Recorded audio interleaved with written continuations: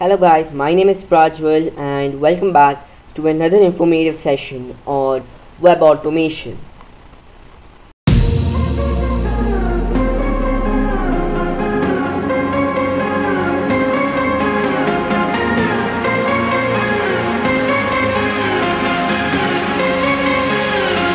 Now, let us first speak about what is web automation. Now, the first thing that comes into your mind when you think about automation is a robot. Why? Because the robots have capabilities that can do things or that can perform functions automatically with a single command or sometimes no commands as well. A robot has the capability to see the environment around us and perform certain functions related to it. Now, how do we see a robot? Maybe in a physical form with hands, or maybe without hands, with some mechanical parts. Am I right? Now, what if I told you that a robot can be sometimes invisible? Well, not exactly invisible, but you can't touch or feel the robot. You would be like, how is that possible? Now, for programmers, they would know what the answer would be. It is a program. A program cannot be touched or felt, but still acts as a robot. Now, web automation is a process in which you automate some functions, or normally, let me give you an example to explain this better. Normally when you open YouTube and you click on my video, so how many steps are involved in that? Approximately 10 to 12 steps. So you first open your browser, and then you type www, or you type the URL of YouTube. Then you probably hit search, or if you're subscribed my channel, of which you should definitely do soon, then you would just go to subscriptions and you have various options to visit my channel. Click on my video.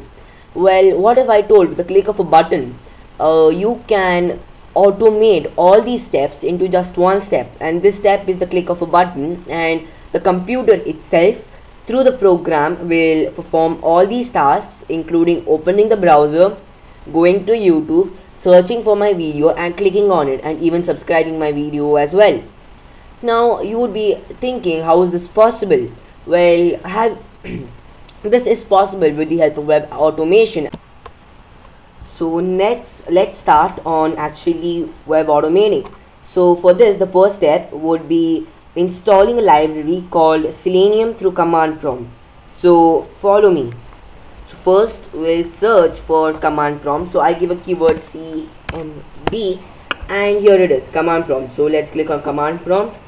Now it opens the command prompt for us, and now what we are going to be doing is typing pip install Selenium. Now, since I'm on a Windows, it is pip install Selenium, whereas if you're on a Mac or Linux, then it would be pip 3. So it will be pip 3 install Selenium. So the only difference in a Mac or Linux would be pip 3. So I think in Mac you would also need a sudo for all the permissions. So after this, to install the library, let's hit enter. Here Selenium, when we are giving pip install Selenium here, which is this right here, is an library or a package, and it is one of the best packages for web automation that I have known. Now you can use Selenium. The special thing or the special feature about Selenium is you can use it with different languages. You can use it with Python, Java, you can use it with JavaScript, any other language that you know. And the best thing is you can use Selenium as a part of itself, or you have an application that Selenium provides you, and you can use Selenium all by itself, standing alone without any other programming language or software required. So now let's understand about Selenium, or let's know more about Selenium. So this is the official website of Selenium, and as you can see, you have various packages that are provided by Selenium themselves. One is the Selenium WebDriver, then you have the Selenium IDE, and then the Selenium Grid. Now here we are going to be using the Selenium WebDriver, and since we are using one of the functions from Selenium, that is the Selenium WebDriver, we are going to be importing WebDriver from Selenium. After we have installed Selenium, we will be installing something called as a geckodriver. Now what is a geckodriver? So let me minimize this window. So first thing is, okay, let's talk about what is a geckodriver. So now there are two types of drivers. One is chromedriver and one is geckodriver. So now what geckodriver or chromedriver helps you to do is, it helps you to simulate or it helps you to automate using specific browsers. Now if you want to use Chrome, then you better go for chromedriver, whereas if you want to use Firefox, you need to go for geckodriver. Now one thing that I have observed is that if you're on a Windows, and I would probably prefer you to use geckodriver, because I have seen chromedriver not working sometimes properly. It has some errors with it, some bugs which I think they need to still fix, but Firefox, or that is geckodriver, works perfectly on Windows. And if you are on Mac or Linux, then you can use chromedriver or geckodriver as per your needs. So currently I will be using geckodriver. So let's type geckodriver. So here I have, let's hit enter. So now we will be clicking the first link. Okay, so this is releases Mozilla geckodriver GitHub. So this is the GitHub link. Now GitHub has most of the brilliant libraries that have been used and developed by most of the programmers around the world, and geckodriver is one of them. So let's install geckodriver. So let me make it clear. If you're using geckodrivers on a window, then you need Microsoft Visual Studio, and you can actually download it right from here. So let's install geckodriver. So let's just come down, we'll see the page. So here I have a 64-bit Windows computer, hence I'll be clicking on geckodriver version 0.260 WinZip. So the version can differ, it can be new, latest. So when I'm shooting this video, it's currently 0.26.0, and since mine is a 64-bit Windows laptop or Windows OS, I will be installing this. So for this video or tutorial, I'll be showing you how to do web automation for the following tasks. So first, let's go to my YouTube channel. So YouTube, and let's go to my channel. That is, sorry, I can type the channel. So here I have my channel.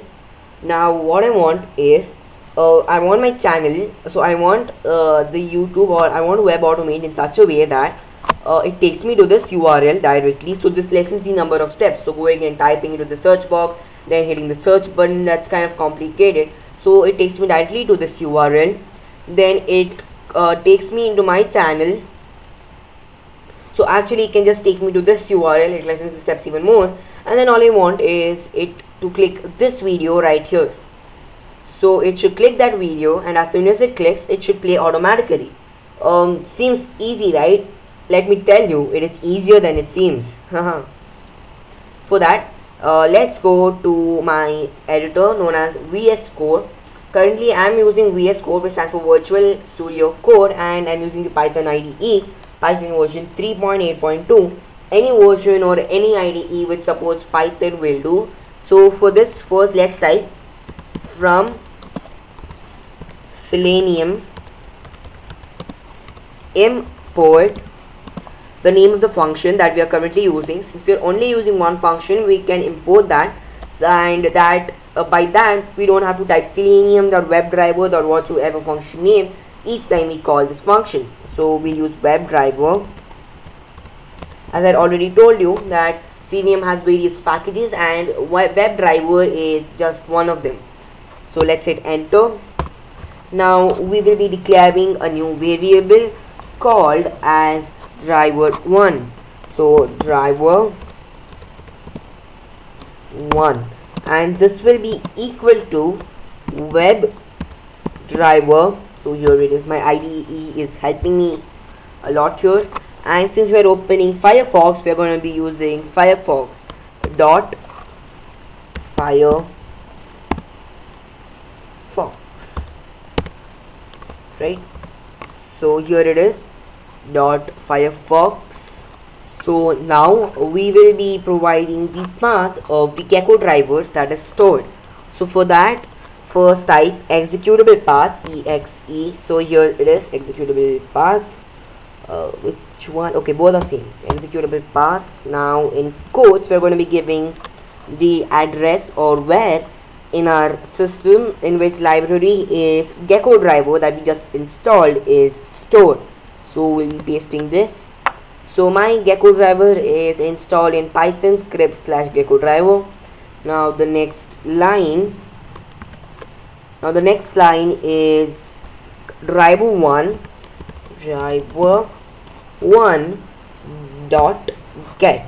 So now what this dot get does is it gives us any URL, or it takes us to any URL that we specify it to. So this will be in quotes. So let's go to the let's go to my channel's URL. Yeah, that's my channel's URL. Control C. Let's copy this. Let's go back to my editor and let's paste this. Control V, and there we have it. So all this by itself should be taking us to YouTube. It should be taking us to Firefox, and then it should be taking us to YouTube, and in this particular link, that is my channel. So let's try it. Before that, let's save this file. So we go to save as. We keep this as web automation.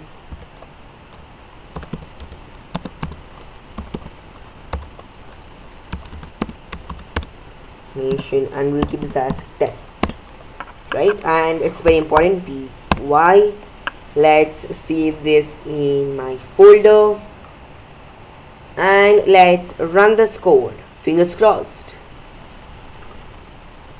Now it takes some time to run, as it has to do the first time, because it has to take all the functions from the library, execute them, open Firefox, etc. That should be executing in few seconds, because this is the first time the program is running. Yeah, there we go, it opened Firefox, voila. And now let's sit back and watch. Firefox is open.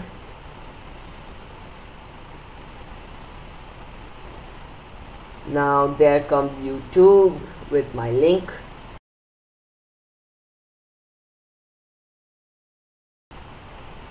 So voila, this is my channel, and there you have it with the click of a button. Now that's not all, you can do more. So let's proceed.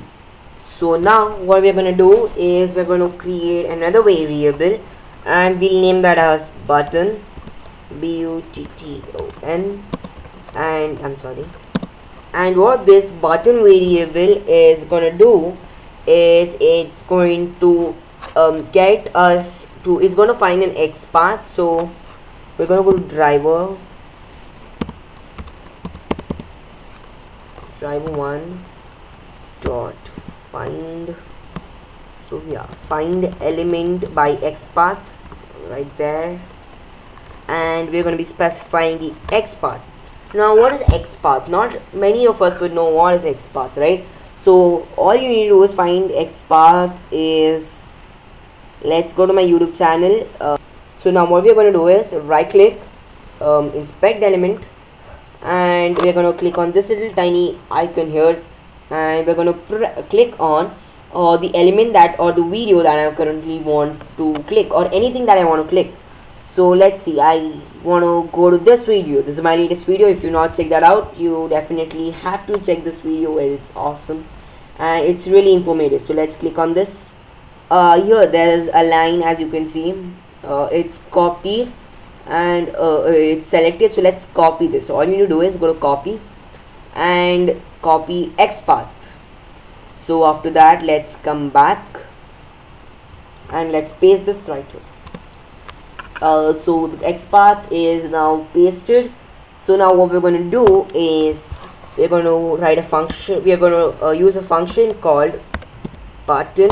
So the name of the function is click. So click basically means that you're gonna click the button or click the video in this case. Now let's run this code and see the result. Right, so run, and yeah, it's accepted the command. Let's sit back and wait.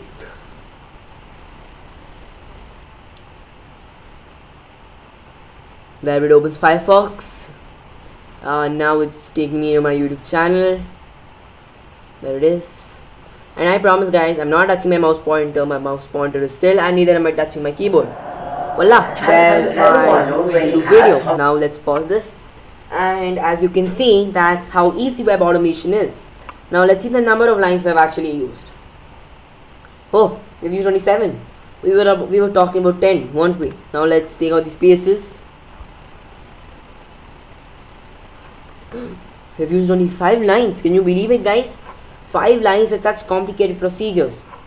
What I have seen is if you don't give this executable path, it too works. But if it is not working, then one of the problems would be sometimes somewhere in Firefox here, right here. So if I am not using the executable path, etc., then sometimes you get errors, but most of the times it works properly. So let's run this, and I'll just show you. So I just click on run, and I'm waiting. So what executable path does is it gives us the path of the geckodriver, and it's easier for the computer and takes less time for the computer to actually manually search geckodriver and execute it. So we already give the path, so it's easier for the computer. Yippee, there's my video. So guys, here's the time. I'm going to be ending my video, and as I told you, at the end of a video, I will be giving you an assignment. So with this assignment, you will be able to practice more and more and make more projects on web automation. So as you know, practice makes perfect, and the more you practice, the more you get it, the more you get hang of it, the easier it becomes to you. So now today's assignment will be to go to my channel, that is right here. So you're gonna go to my channel, or actually let's come here. Yeah, so you're gonna go to my channel, as you know, my link, and then you're gonna click on one of my videos. It can be any one of them. So currently I'll just go to my latest video. If you not check this out, you better do, because it's really informative, and it's gonna definitely help you in your future. So now after you click on my video, what I want you to do is first subscribe. So using web automation, you're going to be doing all this, okay? Not all by yourself. I know it's really easy. You just click on URL, and then you just use your mouse pointer. But I want you to actually do this using web automation. Go to my channel, go to one of my videos, and then click on subscribe. And then after you have subscribed, there's a small trick that you need to understand, and if you're going to be able to solve it, and if you're successful in doing so, then I highly recommend you to put this in the notification, in the comment box down below, so I will know, and it encourages me to do more videos. And if you have any topics, any of them that you want me to do a video on, you can specify them in the comment section, and you will be seeing a video on the same topic very soon. So with that, I would like to take leave, and stay tuned until my next video by subscribing using web automation. That's all for today. Thank you. Stay tuned for one of my next videos.